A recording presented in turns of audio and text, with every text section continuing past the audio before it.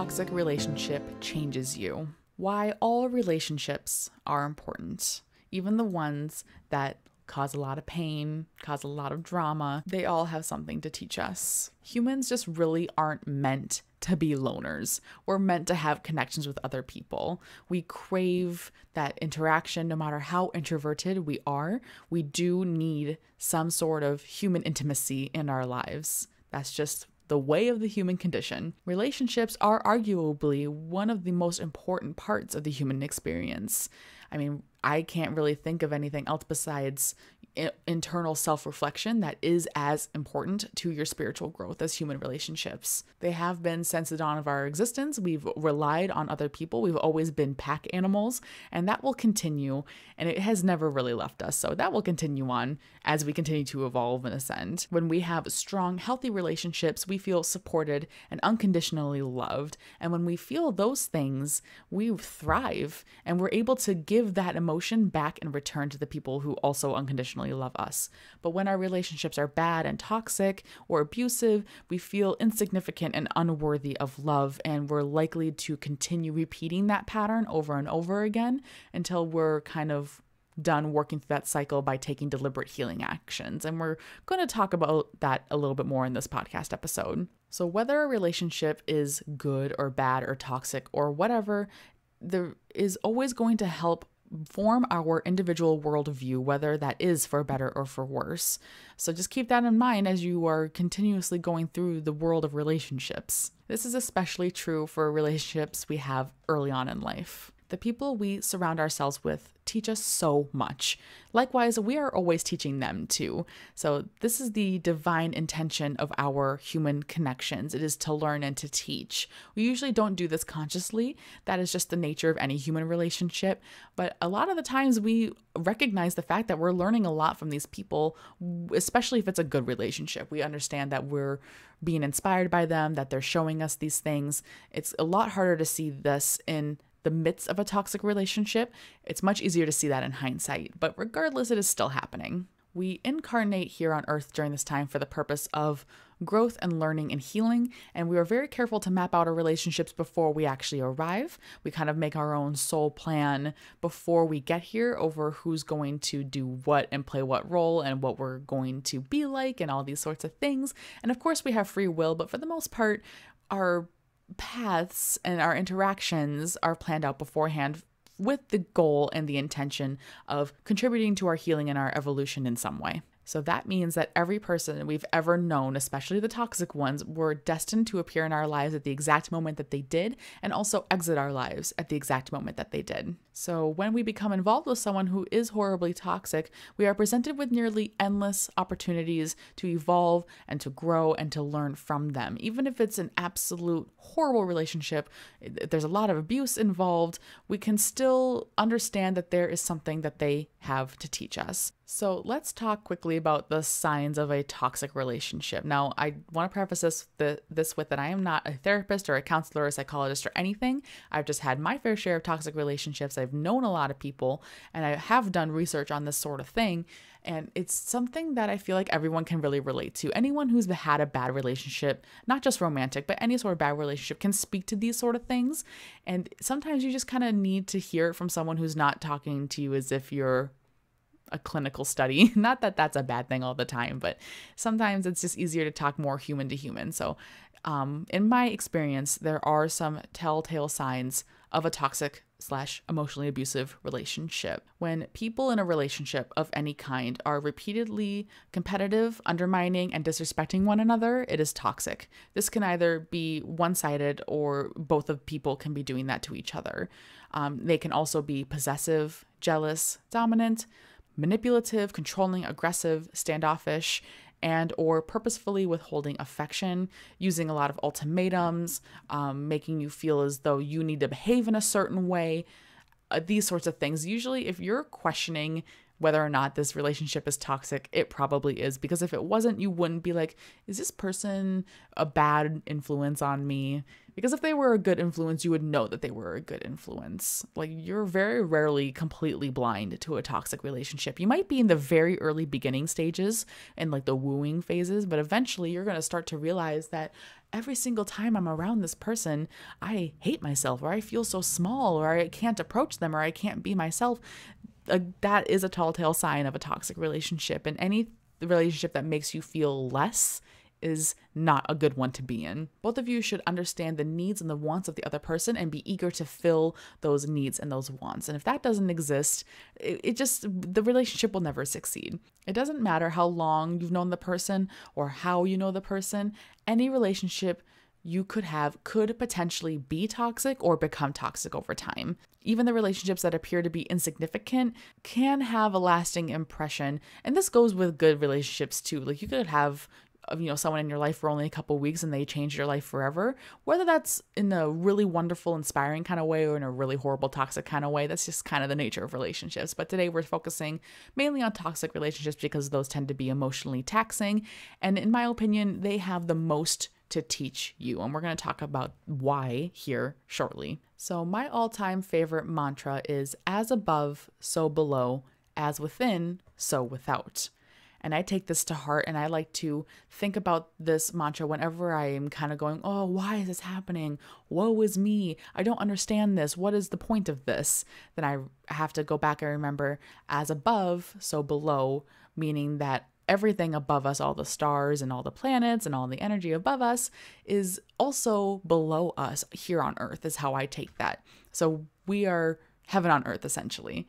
And as within, so without, that to me is simply stating that the world as we perceive it is a reflection of our world. So our outer world is a reflection of our inner world. Everyone is kind of a mirror.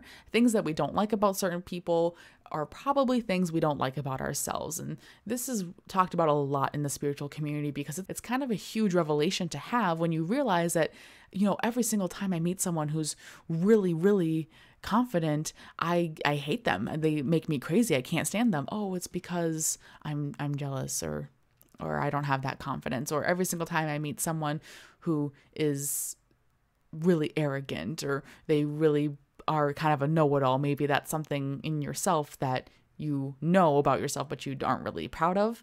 These sorts of things. I hope that makes sense. So this means that all the relationships we cultivate with other people will always echo the relationship we have with ourselves, not only what is going on within our inner world, but how we view ourselves. Therefore, our toxic relationships kind of put the spotlight on certain personality traits that are hindering our personal and spiritual growth. It can be really difficult for some people to not only realize this, but then deal with it without placing blame or feeling like they're a victim. But the thing about victimhood is that it's a mindset. So yes, you can't always control things that happen to you. And yes, you can't control how people react to you or how they are towards you. But what you can control is how you choose to view that and frame it in your mind. So while you couldn't control someone, being verbally abusive to you, you can look at it either saying like, oh my God, I can't believe that happened to me. Everyone's always so mean to me. But then you are giving away all your power to all these other people, when an alternative point of view would be, wow, I am attracting a lot of people who aren't nice to me. Why is that? Am I not nice to myself? Am I constantly putting myself down? And now these people are reflecting what's going on inside of me. That is really hard to come to terms with. And I could probably do a whole podcast episode on victimhood.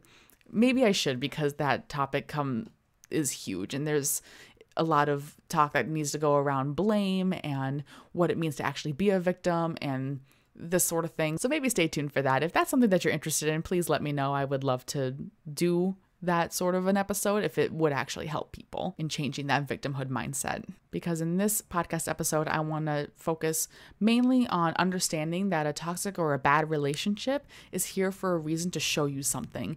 And that thing that it's showing you is something that's going on within your inner world. That's the point of today's podcast episode. I don't want to go too far down the victimhood and blame rabbit hole. We'll save that for another time because it's a similar topic. Unfortunately, it can be really hard to end a relationship relationship of any kind, especially if it's someone that you're tied to via family or maybe marriage, or maybe you just kind of feel like you owe them things. It's very rare that a toxic relationship will just kind of end naturally and seamlessly. Sometimes they do. Sometimes the people just exit and you're like, oh, thank God that person's gone forever. And now it feels a lot lighter and you're able to kind of more quickly and easily reflect. But people like parents, spouses, siblings, even aunts, uncles, cousins, grandmas, grandpas, these sorts of people are a lot harder to let go of. And spiritually speaking, that means that their lesson is something that is really, really important to you right now in this life. More often than not, you're going to have to take some significant steps and make some major life changes to remove the toxicity from your life. And this is something that is imperative. Anyone who's gone through a major life change that affects all areas of your life is going to tell you that you need to declutter your life of negative people, of people that no longer resonate with you, or people who are creating a circumstance within your energy field that is not what you want. Your mental health truly is invaluable. And if anyone ever dares to try to taint it in any way towards you, they do not deserve to be in your life. No matter how they are related to you or what your relationship is with them, you do not have to put up with that stuff. It might feel like, oh, but this reason, but this. No matter who the person is, no matter how they're related to you or why your lives are intertwined so deeply, you do not have to put up with their stuff. And if you truly feel like there's an obstacle in the way that is making it so that you have to interact with them in some way, make it as little as possible, and also come up with some sort of defense protective mechanism to protect your energy and your own mental health and the state of your well-being when you are forced to be around that person. But I truly believe no matter who the person is and how they're related to you, they are not entitled to treat you in a bad way, and you are not owing them anything, even if they're a family member or a child or a parent or whoever. You're not obligated to put up with their toxicity just because of your relationship with them.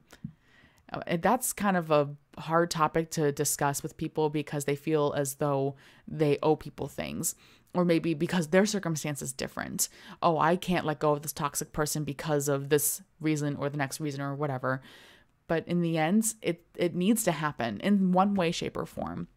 I was recently talking to a really nice lady, and she was asking about, how do I remove a toxic person from my life? And this is kind of what inspired this episode a little bit, actually.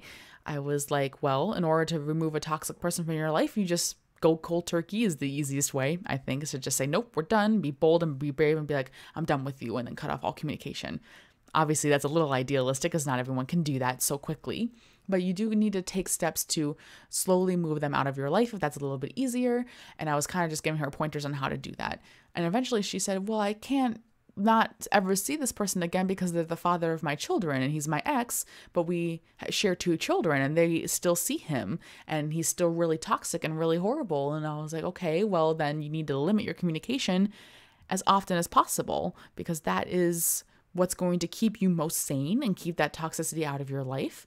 And then I pointed out to her that if he truly is that toxic and if he really is having that big of an impact, that we're not really doing the kids any favors by keeping him in their life. And her kids were a little older. They were young teenagers. They're old enough to understand that this person is not good, that they're not feeling good when they're around them.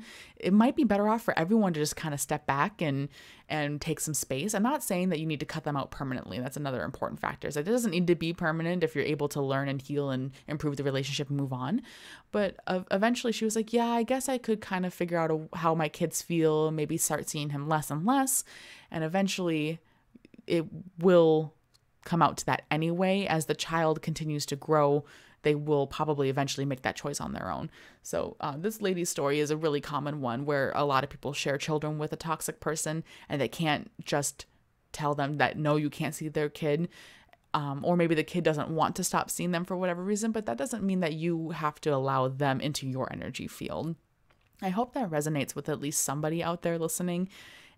Because this is really common. Parents are very similar, where I can't just, stop talking to my dad because he's really toxic and I feel horrible when I'm around him. My family will throw a fit. But I'm sure there's at least someone in your life, at least one other person that will support what it is that you're trying to do. I think about the example of Ariel Winter. She is an actress. If you're familiar with Modern Family, she plays Alex on that show.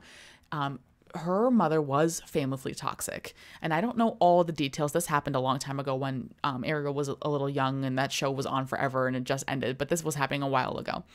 Her mother would come on to set with her every single time, every time they were shooting. And it was always her putting her down emotionally, and she was causing a lot of eating disorders in Ariel, and she was really just being horribly toxic to the point where the staff of the show got her removed and banned from the set so that she couldn't come on anymore.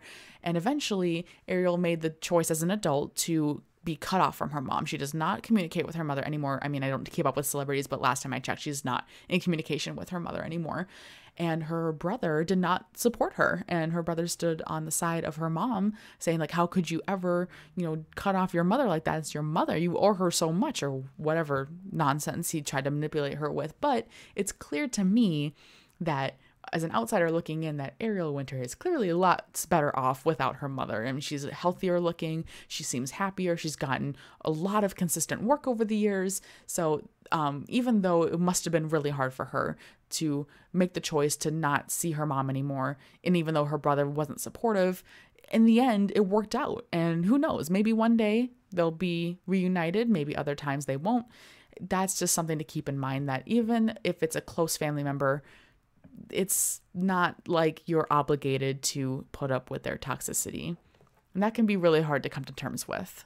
So I want to talk a little bit more about what it actually takes to finally end a toxic relationship. So I gave the example of the lovely woman who shares kids with a toxic person, and the example of Ariel Winter deciding to cut ties with her mom. I want to go through the steps that you can actually do as well to make those sorts of things happen, because in the end, you'll be so much happier and you'll be glad that you did.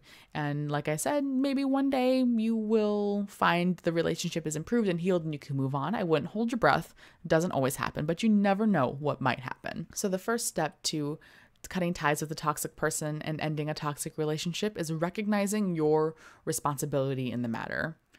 This kind of goes back to victimhood, why I might do an entire episode on just the victimhood mindset, because no one is 100% innocent.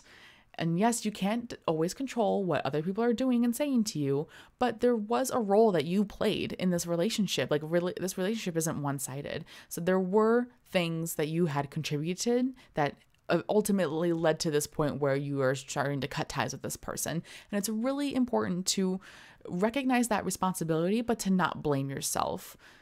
I think that's really the key factor, is to not blame yourself, because blaming and pointing fingers, even to yourself, does nothing. It makes the situation not any better. It's counterproductive.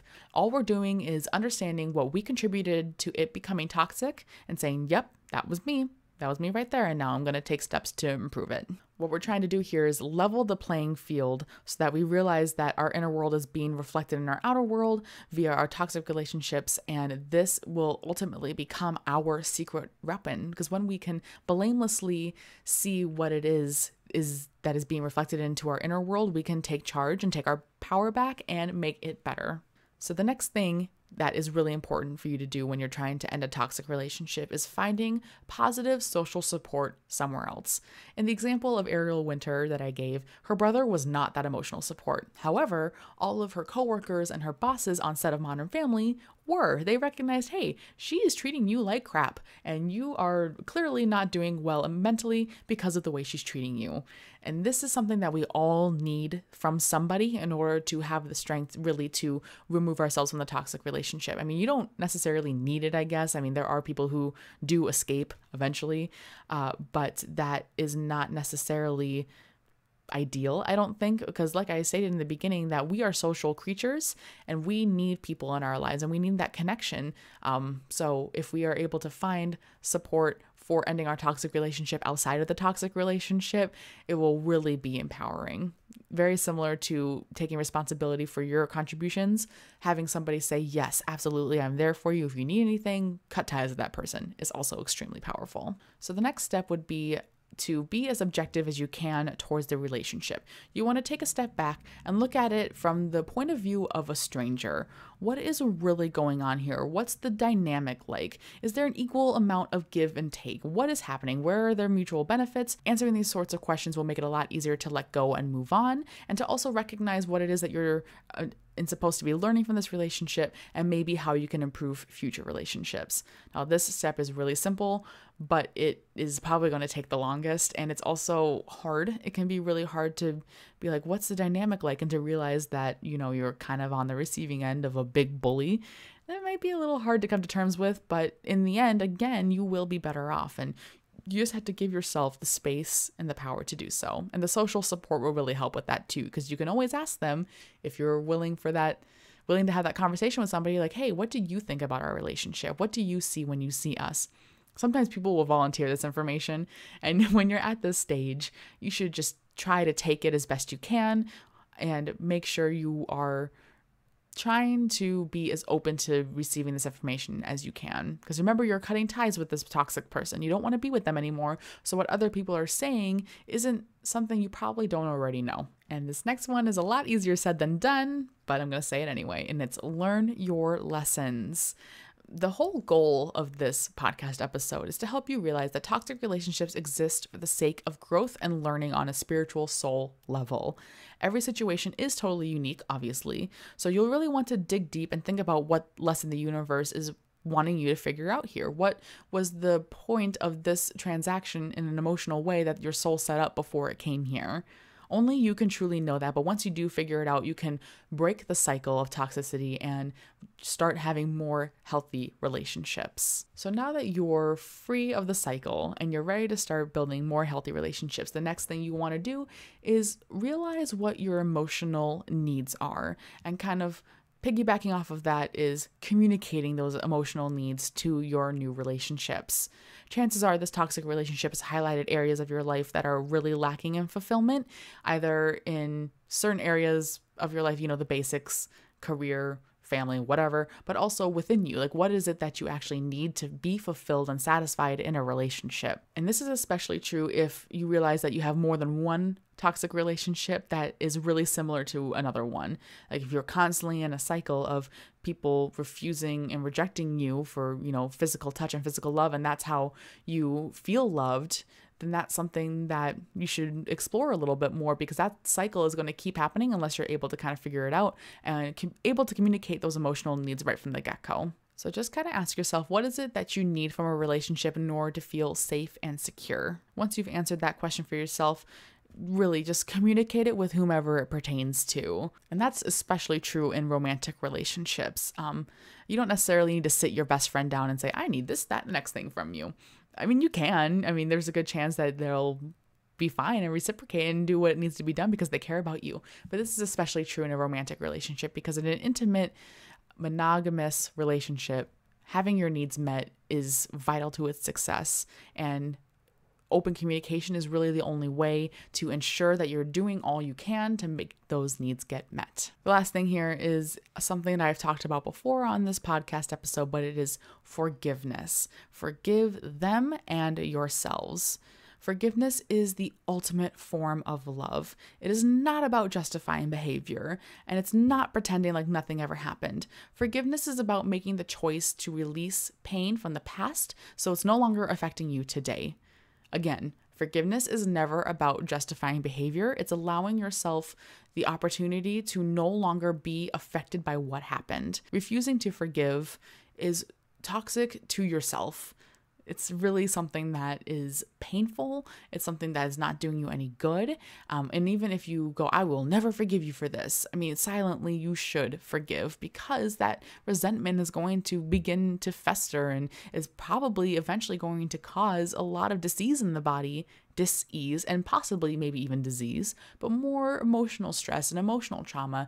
If you got cheated on and you were heartbroken, you'll never forgive them for that. Not only will you likely be cheated on again in the future, but you're never going to be trustworthy. You're never going to be able to leave it in the past. Forgiveness is everything. And I have an entire blog post about why forgiveness is so, so important. And I really encourage you to please go and read it if this is something that you're struggling with. And maybe this is another episode that I will dive deeper into, because I firmly believe that forgiveness is the most powerful thing you could ever bestow upon yourself, and even to somebody else too. Another resource that you can look into for learning how to forgive is Louise Hay's book, You Can Heal Your Life. A good amount of that book is talking about how important forgiveness is. So please know that it is there for you and that you just have to figure out how to do it. And it's really important for healing. Painful relationships are just a part of life. We cannot avoid them, and we shouldn't want to avoid them either.